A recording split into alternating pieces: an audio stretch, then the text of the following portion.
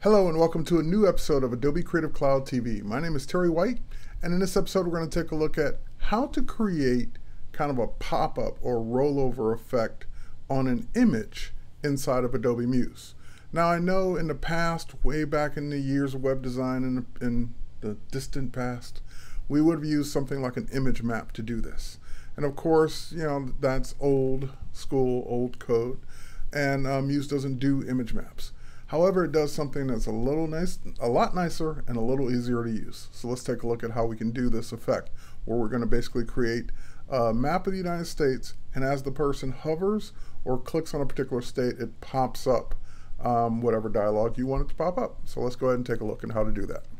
Here I am in the Katie's Cafe site, one of the demo sites we use, and I'm just going to go ahead and create a new page in this site. And I'm going to call this page Locations. So that's where I'm going to have this image map appear. Let's go ahead and open up the Locations page. And as you can see, it brought over all the items from the master page. And of course, the page itself is blank, waiting for our content. Now let's head over to Adobe Illustrator.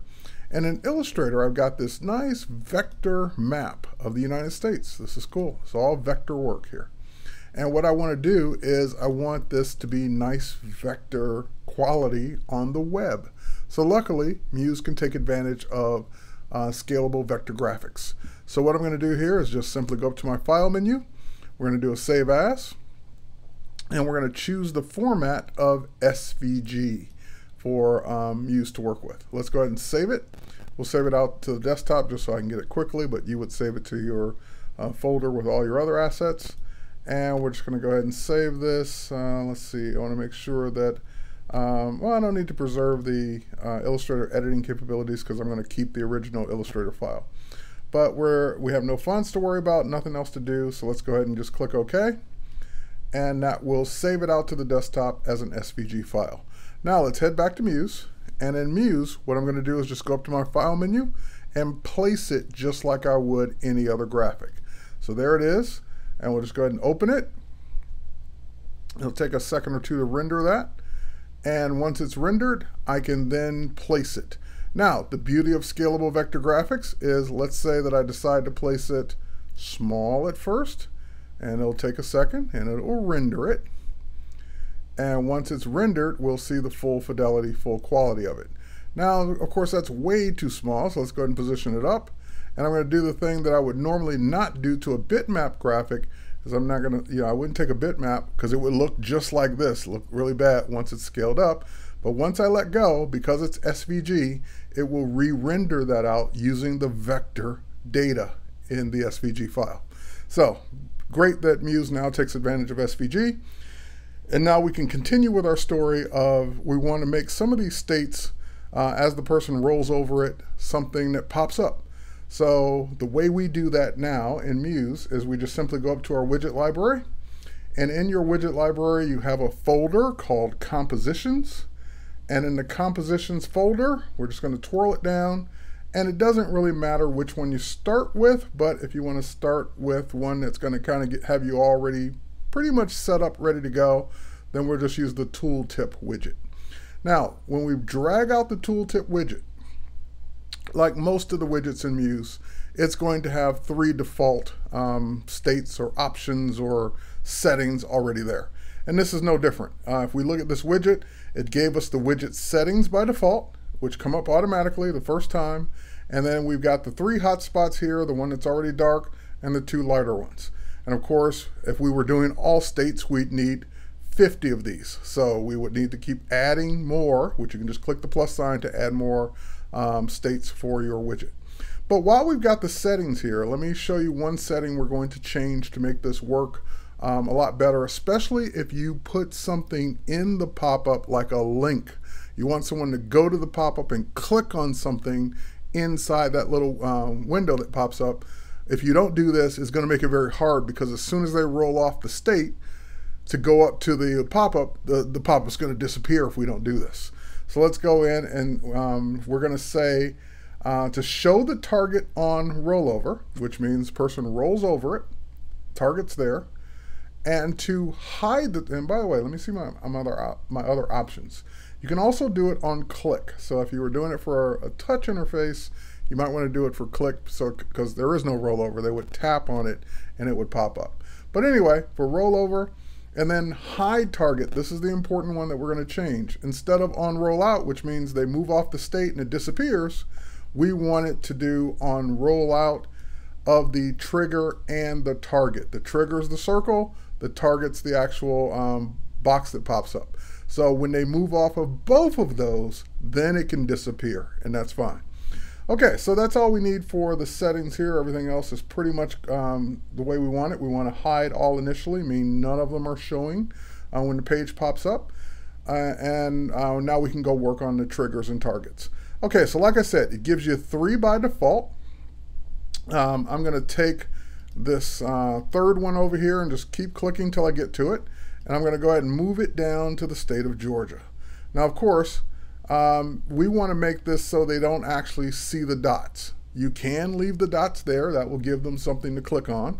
But I'd rather they just click anywhere on the state. Now, this is a little trickier because these dots or rectangles can only be rectangles. They can't be different shapes. I can't rotate it. So I have to kind of make it so it's covering most of the state without covering any other part of the state, because I don't want them to click on this one by accident. Now, this is the target. The gray box is the trigger. What pops up is the target. I'm going to move the target. Let's click on the target and move it down, because I want it to pop up down here near the state of Georgia. And of course, I can go in here now and I can take out any of the sample text, any of the images. I can put whatever I want to put in here. So I could change all of this, make it smaller, make it bigger, whatever I want to do. And I'm just going to call this Georgia. So if I don't need all of this text, I can take out what I don't need, change it to what I needed to say, so forth and so on. And then I can manipulate the size of the target itself. So for example, make that narrower, make this narrower. You can change this to be whatever size you want. It's got rounded corners on it. You can take the roundness off, whatever you want to do. Now, of course, we don't want that gray or black box to show up there. We're going to take care of that in a moment. Let's take care of the other 2 targets first. So here's the other trigger. We'll move this one over Michigan, for example.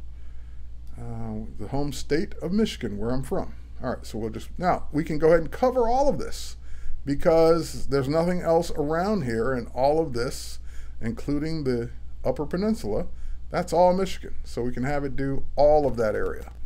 Okay, and then, and again, we don't want the target for that to be way down there. We want it to be up by Michigan.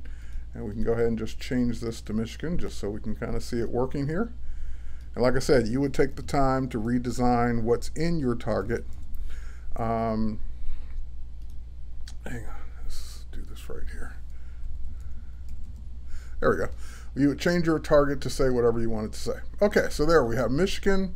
And last but not least, let's go back to our selection tool. We'll grab this third target or trigger, and we'll move this trigger over California, just to show you, because it's kind of tricky having these pop up. First of all, let's move this out of the way for now, and then let's design our trigger to be a little bit bigger for the state of California. So we can come outside here in the ocean, that's fine. But if you go too big, then you're going to be covering up Alaska, and you're going to be covering up Nevada and other states. So we got to kind of keep this narrow, maybe, because you can't rotate it, so that's the frustrating part. And we don't want it to come out there on, Hawaii and Alaska. We don't want those to be covered up, which we could move Hawaii up there back in Illustrator. But anyway, we don't want it to cover those areas. All right, so now that we've got this kind of looking the way we want, we don't want these boxes to be visible. So, and by the way, let's move the target for California. First of all, let's change it to California. Got rid of the image by mistake. Let's undo. There we go. Too much selected there. California. And go to our selection tool, and we'll move this target down closer to California. All right, so there we are. So now the next thing is, once we get these in place, we don't want them to actually be visible. So what we want to do is we have to realize that each one, you notice the light gray ones are the normal states, and then when it's active, it's got a darker gray. Well, we want to, first of all, get rid of any states that we can. So let's get rid of the state of active. Let's get rid of the rollover state. Let's go to the normal state and simply say that it has no fill.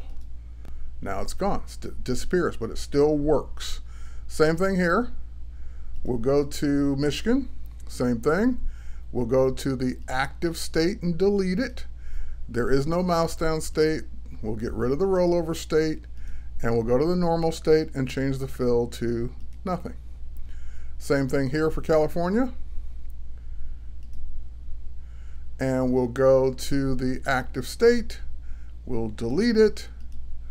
We'll delete the rollover, and we'll change the fill to nothing. All right, so now we've got it. That's it. We've got our 3 states with triggers and targets.